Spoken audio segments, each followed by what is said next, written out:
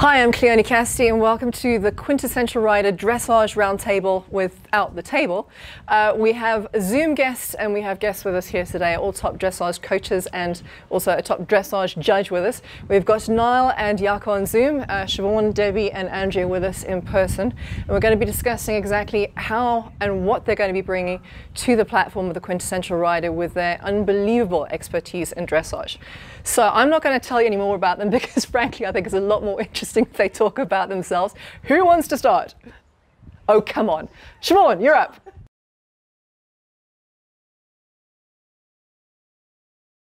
Hi, I'm Siobhan Records. I am an open dressage rider as well as an equestrian coach. I have a vast array of clients ranging from just starting on young green horses through to the advanced levels. I also compete a vast range of horses from prelim through to medium tour. And you're going to be bringing, as everyone is, from prelim to Grand Prix? So I'm going to be focusing a lot in this initial round of filming on warming up younger horses, what to do, why we do it, and how to stay safe doing it. So Debbie, can you tell us a bit about your background, because you are one of our unique panel here being a judge? Hi, I'm Debbie van Wyk. I am a National A Dressage judge and a British Horse Society trained instructor, and I specialise in dressage. I judge all levels from prelim right up to Grand Prix and have done for quite a few years. I also have students that range from happy hackers right up to medium tour riders. Teaching everybody, any level, anybody who's interested in learning, I'm interested in teaching. And I'm going to bring a little bit of a judging tilt to the videos that we're going to do, and I will do a little bit of coaching, but I'm going to be more of the final product in the arena riding your tests. And how long would it take someone to get to a test point if they were going to start from scratch? I would say probably about a year. And then it depends how quickly you progress to move up the different levels. You know, it depends on you, your horse, how much time and effort you're willing to put into it, how much money you're willing to spend on lessons. So yeah, it varies. You've got to know when you're ready, and you've got to be guided by your coach as to when you're ready to go up to the levels. There's no point in going up a level and making a complete mess of it. I imagine it'd be very devastating and have setbacks and not good for confidence for you or the horse. It is. It's very despondent for the riders, and yeah, and it's much nicer to go in there and think at least you've got a chance of getting in the tickets and getting placed. Andrea. Yes.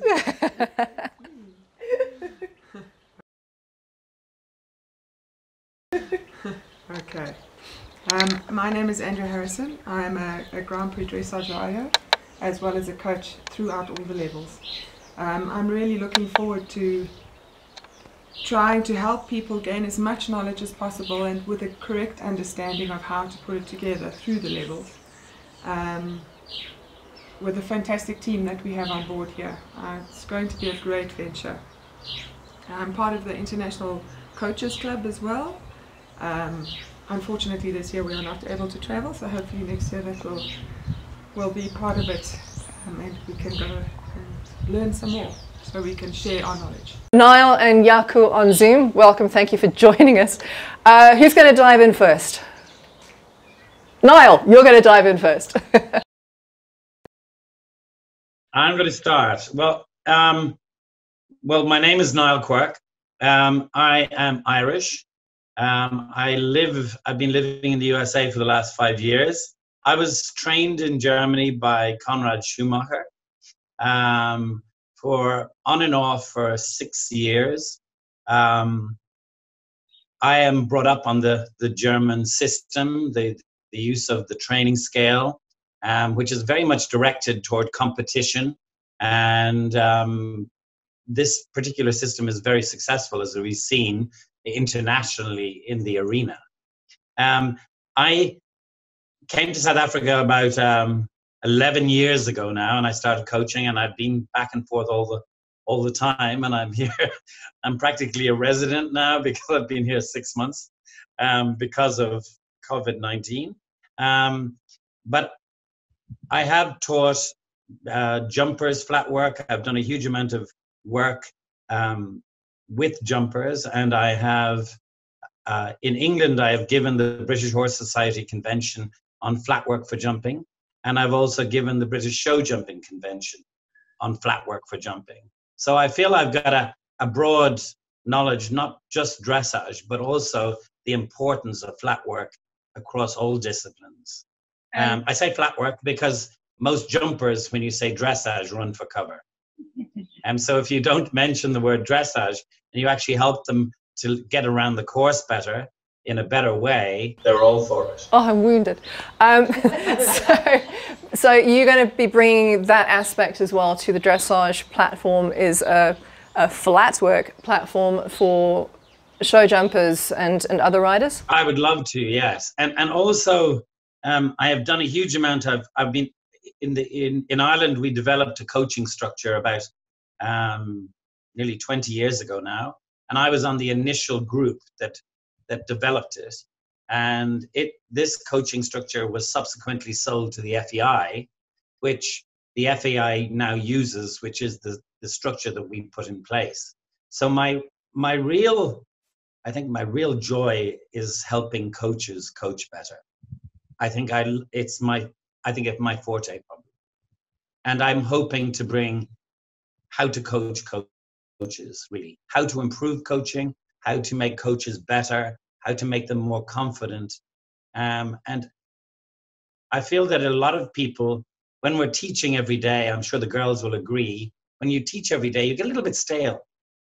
And it's just wonderful to have a course for coaches that actually gives them, it's a bit like a shower. You're refreshed. You've got some new ideas. You've got a whole new way. And I really like doing that. So I'm hoping I'm going to do that on this platform. And so are we. Jaco, welcome. It's great to have you finally. Sorry you're going last.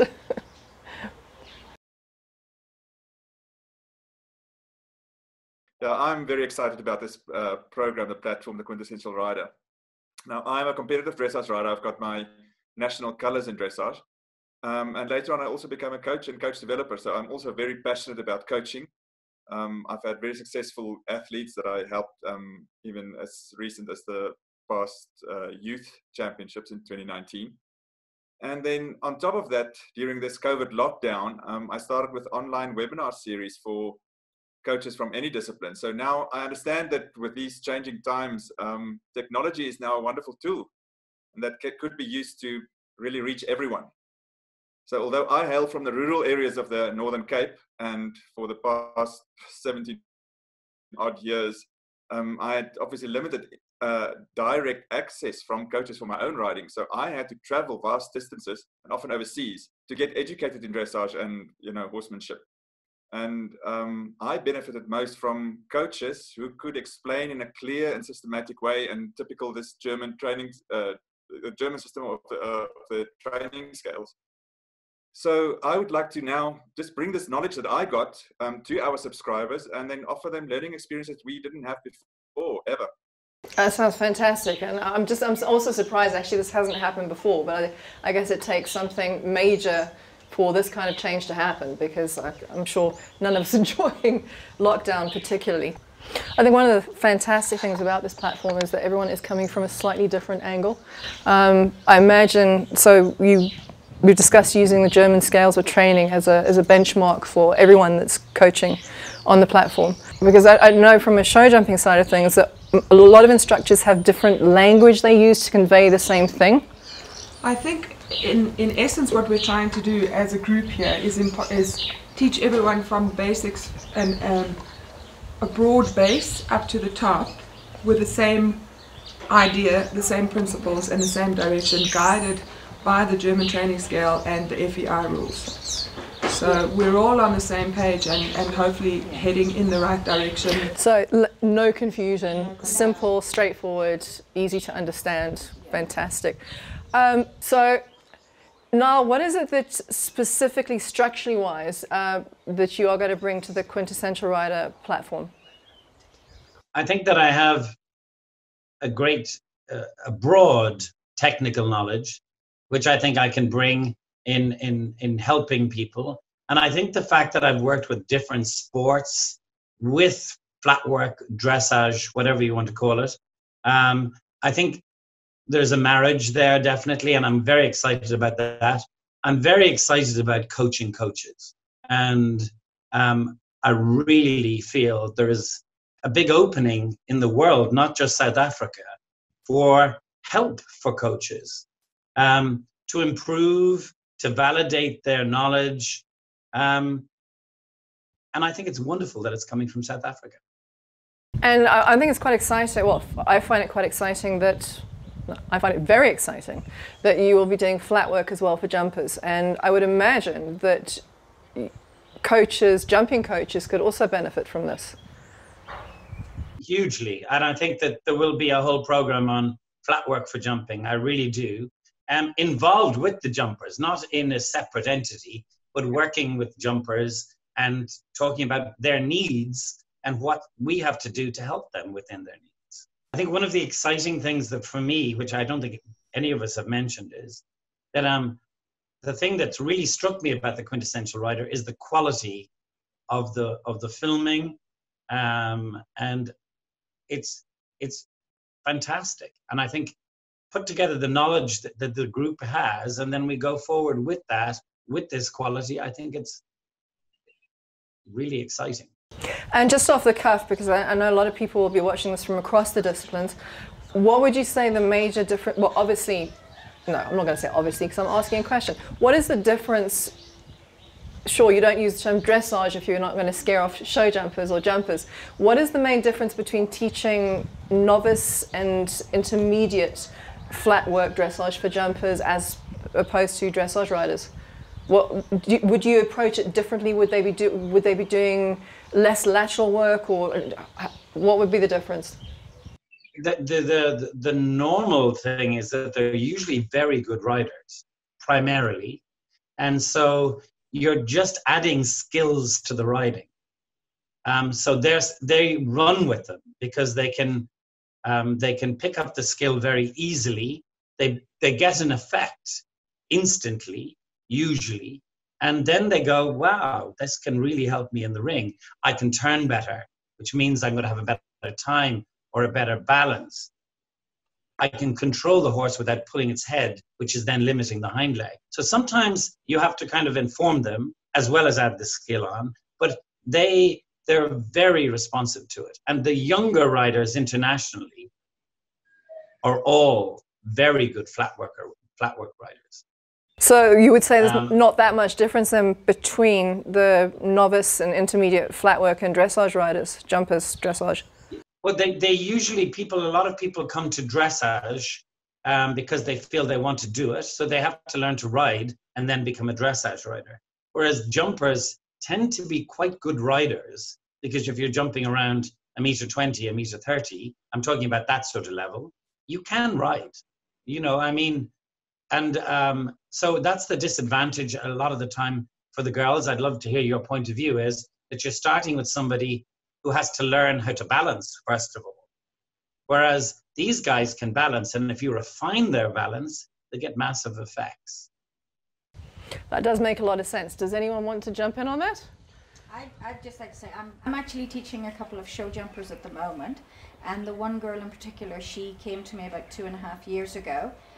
Niall, you also teach her as well, and she comes from a strong jumping background, and she came into dressage, and she's found now her horse is jumping a lot better, her horse is a lot stronger, more agile, as Niall said, you know, easier to turn the corners and what have you. So in the 2.5 years of dressage, the horse has really built up, gotten stronger, more powerful, more supple, and a bit more agile. So it definitely is, I find it beneficial for show jumpers, the jumpers I teach. And your program, when you're teaching, is it any different to the dressage riders? Obviously the saddle's different, we know that one. Just as expensive, but the saddle's different. Yep. It's not really, it's probably a little less involved than the dressage rider. You know, when you say involved, it's not quite as in-depth or as polished as, you know, so a show jumper's leg yield, you would expect, I wouldn't expect them to do it as well as a as you say, an intermediate dressage. So you're saying as prettily. So you want the effect, but maybe not quite as pretty. Yes, doesn't have to be as pretty. So, and it's also, I don't know if Niall finds the same thing, but to keep the show jumpers' attention is quite interesting at times, to keep them focused. Oh, really? And they don't, they get a little bit bored, but I find they get a little bit bored with things quicker than the dressage rider. The dressage rider is more inclined to go over the leg yield 50 times, whereas the jumper will do it 3 or 4 times. Enough of this, moving on. Fair enough. Jaco, on Zoom, what are you going to be bringing to the platform in terms of the structure of what you'll be teaching? Well, being this online platform for subscribers, it's actually wonderful to have a data bank of videos that people can come back on.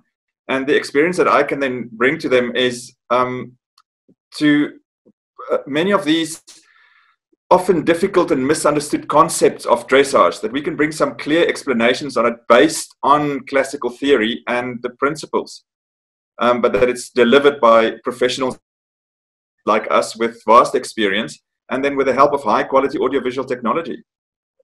Yeah, I think the archives are going to be a very strong pulling point and a very strong teaching tool as well. I think that's going to be important if someone catches, say, your lessons partway through and goes, okay, I decide I want to, for example, leg yield, or they'll be able to go in and see the way that all of you approach that, which I think is going to be great. Siobhan. So I think the thing that I'm really excited about this is for a lot of our local riders that we get to show South African bred horses doing the movements. So it's also, I think, so much more relatable than a lot of the stuff we see coming out of Europe. It relates into our market. Yeah. That's it, and it relates into our market, and showing people that with the correct training and the correct foundation, they can take any horse up the grades and compete it successfully. I think it's important because a lot of people, not everyone's got a lot of money to spend. I didn't. A lot of people don't have a lot of money to spend on a super duper made horse.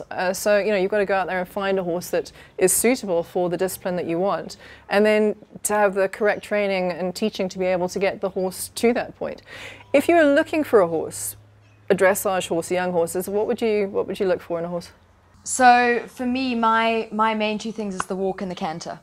And trainability. With trainability, you can teach them anything. That's the fundamental. The trot, you can definitely create. My own Rathmore Capri is a huge example of that. It trotted like a sewing machine up until medium. It was awful to sit to.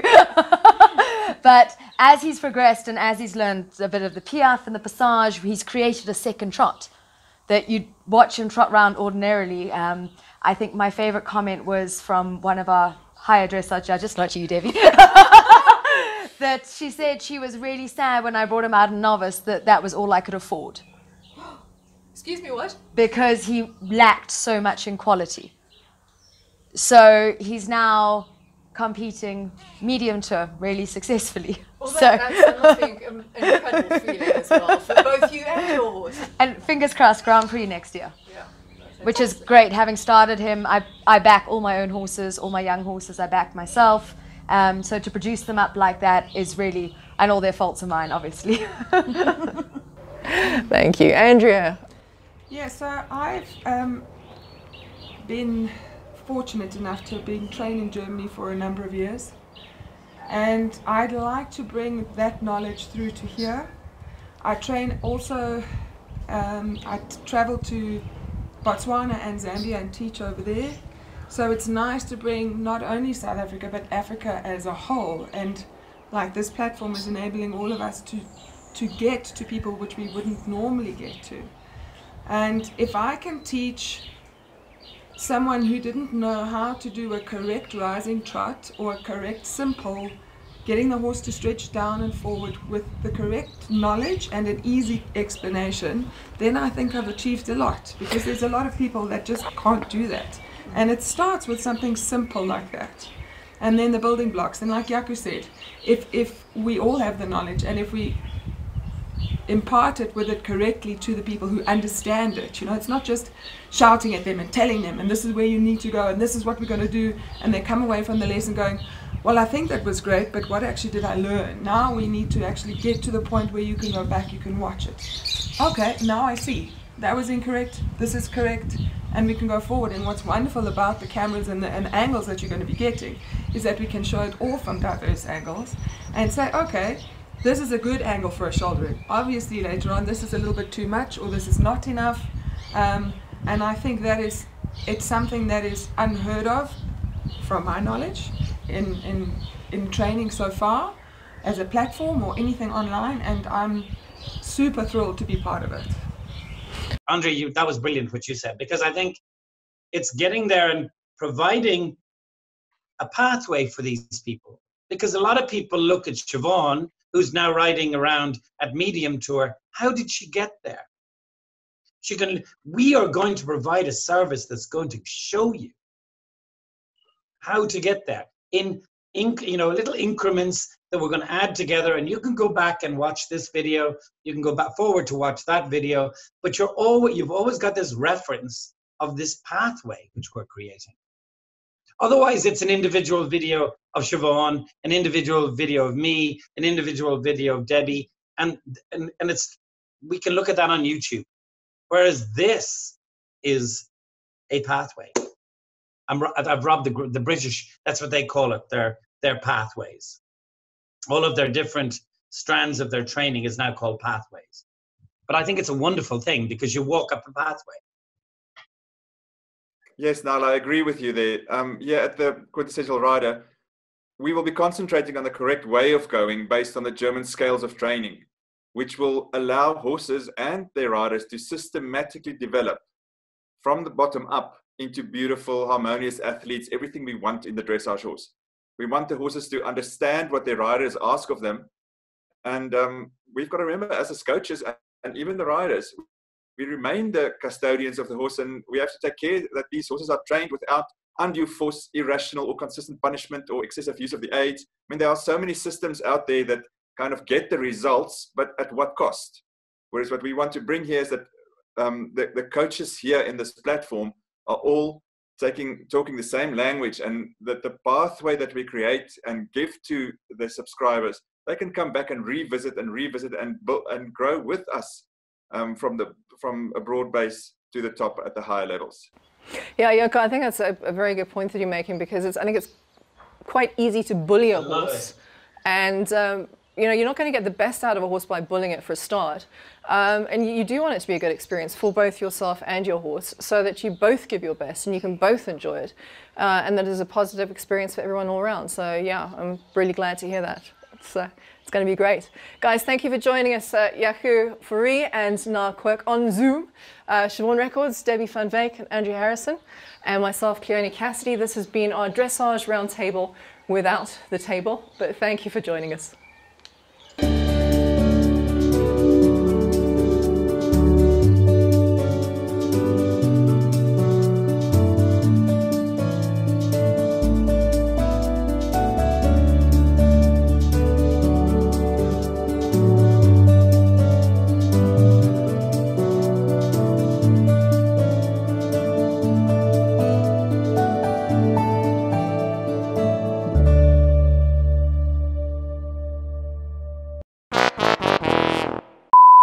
Hi, my name is Matthew Morrison. Sorry,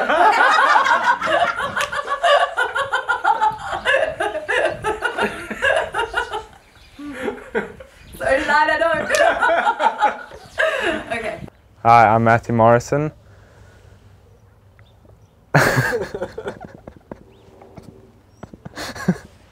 It's like the only line I know. Was Debbie van Wyk, Andrea Harrison, Harrelson. I can't hear you guys, but anyway. There we go.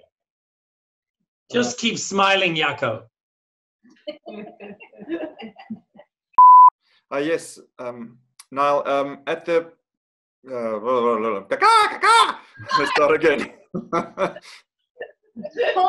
Pathways.